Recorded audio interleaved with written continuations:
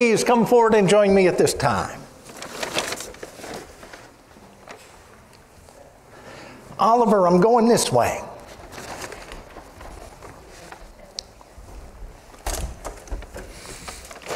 How we doing? How we doing? How we doing? It's good to see you. It's good to be together.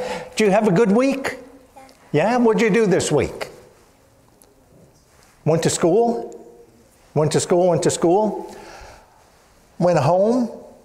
Did some homework, maybe? Maybe a little bit? What did your hands do this week?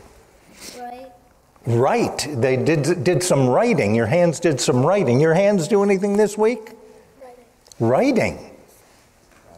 Writing? Did your hands do any texting? Texting on the phone? No texting on the phone. No texting. What about video games? Your hands, a little bit of video games. What about computer games? Computer games, typing. Our hands did that. You know, there used to be a saying, idle hands are...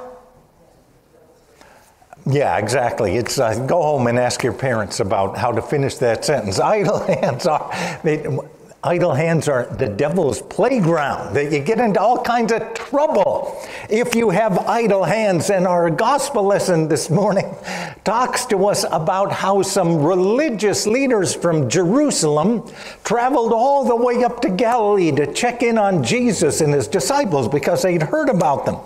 And they're watching Jesus and his disciples carefully, and they notice that Jesus' disciples don't wash their hands before they eat, which is one of the traditions that's been handed down. I mean, it's good hygiene to wash your hands. I wash my hands before I eat. You should wash your hands before you eat. That it's a good thing to do. It's a healthy thing to do. It's a hygiene thing to do. But in the ancient world, in the Jewish tradition, to wash your hands meant that was an act that kept you connected with God. And Jesus says, well, you know, you come up here from Jerusalem to Galilee, and the first thing you do with your hands is point your finger. Do you know anyone who points their finger? Have you ever been in a classroom and the teacher looked at you and pointed their finger at you? Is that usually a good thing or a bad thing? In my experience, it has not been a good thing when I'm in class and the teacher pointed their finger at me. It meant that I was going to be shared some insight that I wasn't aware of, or they wanted to get my attention. Well, the Pharisees come up and they point their finger at Jesus' disciples and say, you're not washing your hands. Why not? Why don't you follow the tradition of the elders? And Jesus says, well, it's like this. If you want to get your hands right, you have to get your hearts right. You want to get your hands right and do the right things with your hands, you have to get your heart right. And where do you go to get your heart right? Do you go to the doctor to get your heart right? They hook you up on machines and listen, and there's lights that go, and there's a little blip that goes up and down. That's what doctors see when they check your heart. Is that how you get your heart right? Jesus says to get your heart right, and he quotes from Isaiah, the people honors me with their lips, but their hearts are far from me. In vain do they worship me, teaching as God's commandment the precepts of men. And so if you want to get your heart right, you come to worship. This is where we come to get our heart right. And we come into worship to hear the promises of God.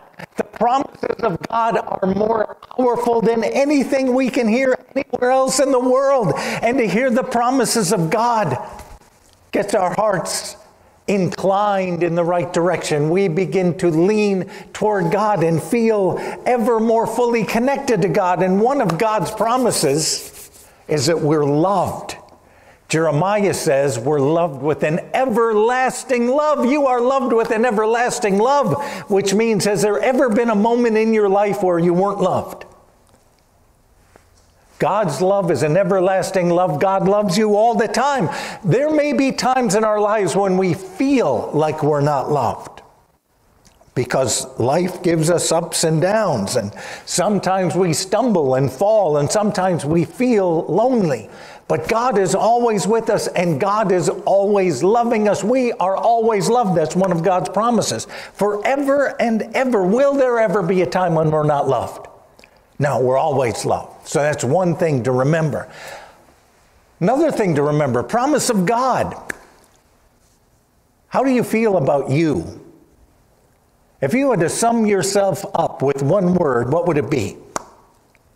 Well, let me save you the word. The word is awesome. Awesome. You are awesome. Some days we don't feel awesome, but we are awesome. We're created in the image of God. God is awesome. Therefore, we are awesome. And in the Psalms, they fearfully and wonderfully made. God made you to be awesome. Are you awesome? Let your heart know you're awesome. Tell your heart you're awesome. And you're precious. Paul says that God paid a great price for us, that God could have us in his arms forever. And so we are loved, we are awesome, and we are precious. And when you know you're loved and awesome and precious, what can your hands do? Well, what do your hands do in worship? Pray. Our hands pray, sometimes like this. Our hands praise, sometimes like this. Sometimes, would that beautiful music have happened without some people committing their hands to making that music come together so beautifully? Beautiful. Their hearts and their hands working together out to the glory of God. That's what praise does. So we pray with our hands. We praise with our hands. Did you greet anyone this morning when you came to church? With your hands? Do you say, hey, how you doing? How you doing? How you doing? Yeah. See, we greet, we connect with our hands.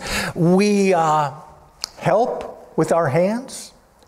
We serve with our hands. We're going to see the deacons are going to serve communion in a little while. We serve with our hands. We bless with our hands. And if you've ever been in worship where the minister stood up and put water on somebody's head, what that called? Baptism with our hands. New life, new beginning. When our hearts are right, our hands will know what to do. And we come to worship to make our hearts right, to get our hearts right, to remember that we're loved and awesome and precious. And to say, God, my hands belong to you. Now put them to work to the praise and glory of your name. Let's bow our heads for a word of prayer. Gracious God, we thank you for the opportunity you give us to gather together and to remember who we are and whose we are, because this world can knock us down and make us wonder.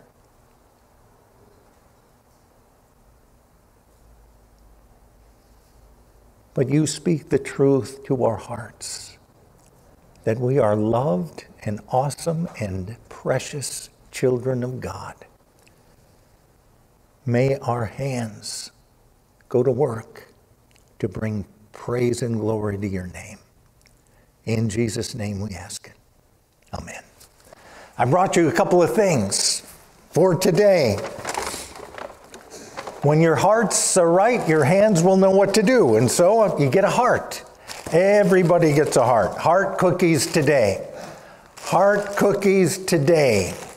One for you and one for your brother. And when our hearts are right, our hands will know what to do. So I brought you something for your hands. It's called a handy snack. There's Ritz crackers on one side and cheese on the other. Open it up, and your hands will know what to do.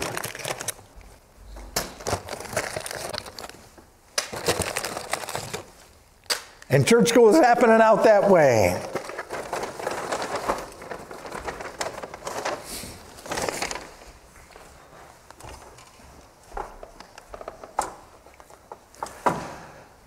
And now